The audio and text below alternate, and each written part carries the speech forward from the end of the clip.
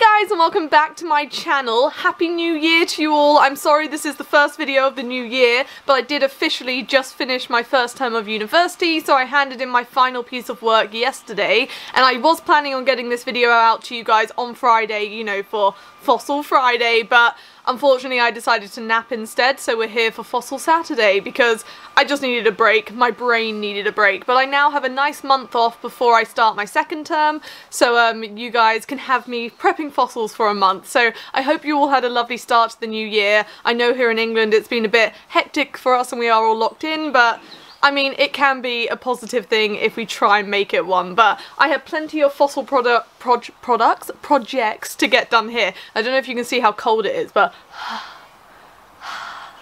yeah, it's pretty cold where I am right now, and I am fighting with the last light of the day, which is crazy because it's literally only 4 o'clock, but that is just how our light is going at the moment. So if it does get dark, I will put the lights on and it goes like this horrible yellowy light, but we're just gonna have to work with it, so I do apologise. And obviously I'm back home, so we're fighting my neighbours for peace and quiet, so there'll be quite a lot of blowing or lawn mowing going on, because I swear they just wait for me to start filming and then but maybe that's just me. Who knows? Who knows? But in today's video I'm going to be prepping some fossils for you guys, back doing what I've missed it a lot since I've been in France. I'm excited to get back prepping everything on my wonderful table here, and just, I literally love this one that I prepped before I went to France. I'll put the video down below if you guys missed it, but look how amazing that turned out. Like, I think this is one of my favourite ammonite fossils. Like, I just love it. But today I thought I would prep the nautilus I found in France. For those of you who watch my channel, you probably saw the one I found at Cap L'Honneur, which broke into a few pieces when I prepped it. I'll also link the videos down below if you'd like to catch up and watch me break this fossil. But anyway, in today's video I'm going to be attempting to glue it back together as long as my super glue hasn't frozen. So I'm gonna go find my super glue and then I'll flip you over and we can see if we can fix it. Okay, so this is my very sad looking nautilus that I broke in France. So I've got to try and hold it where it'll focus for you guys. Is it going to focus? Maybe. There we go. So you can see that this is most of the nautilus here, and then the bit, like the end bit here, broke off as well. So I've got 4 bits to try and super glue together, but my super glue has decided not to stay alive for me in the 5 months I've been away, which I suppose is acceptable. But it is liquid inside, so I've just got to try and find a way to get into the top. But I've got another super glue to use, so all is well. So let's get gluing. So I'm going to glue the 2 biggest pieces together first. Now I've not tried this super glue before, so I'm not sure if this one will work. So let's give it a go. Apologies if you can hear the noise, but I think my microphone should cancel most of it out, so I'm just going to go with it. So I've just put a lump there, and then let's see. Okay,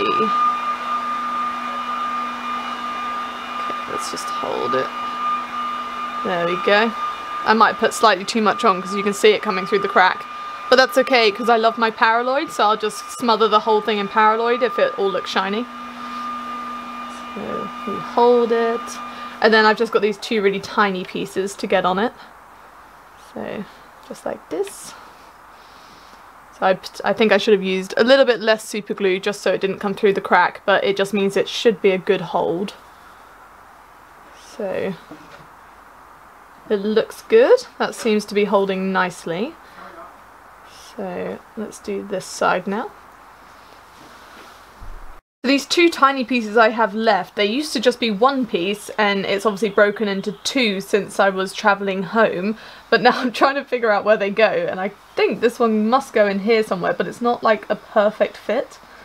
So I don't know if I'm just making that fit.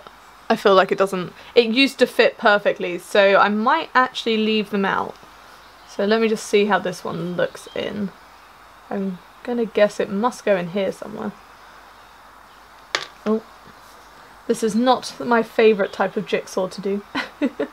Okay, yeah, I think I'm going to take them out because they're not a clean fit, and I think that is lovely in itself. So obviously I do have a lovely shiny super glue line, but I think if I clean it up a little bit better, because it has, you know, a few more areas I could probably clean up better than I did with my nail.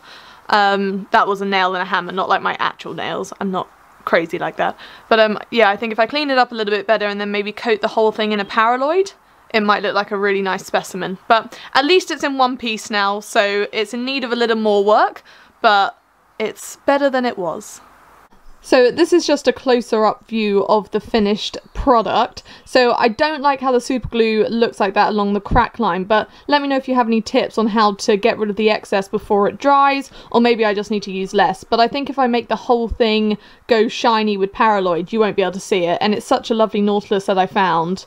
I think I can definitely make it work. So at least it's in one piece now, which is a good step, I think. So that's today's video for you guys. I really hope you enjoyed this little fossil prep. I know it wasn't a big piece, but I thought it would be a nice way to start 2021 off, just because I found this piece, you know, whilst I was in France, and it needed just a very little job with a bit of glue. But obviously I can make it better, I think. So I'll await your suggestions before I start attacking this one with paraloid. I definitely think I started really liking paraloid and putting it on everything, but I have no regrets. I love how it looks. But anyway, I hope you're all doing well. I've got some big projects planned for the next few weeks, so I hope you're excited to follow me along with those. But I think I have to stop now because it is very cold now and it is pitch black outside. Like, if I go turn the lights off, watch this. Like, hi! I think it's time to maybe stop filming, so I'll go pop them back on. But yes, basically, thank you so much for watching. I'll link all my social media down below if you'd like to check any of that out, along with some other bits and bobs and other videos you can watch on the pieces I showed you at the start. But I hope you're all doing well, look after yourselves, stay safe, and I hope you're excited for my next video. So thank you so much for watching, and hopefully I'll see you next time.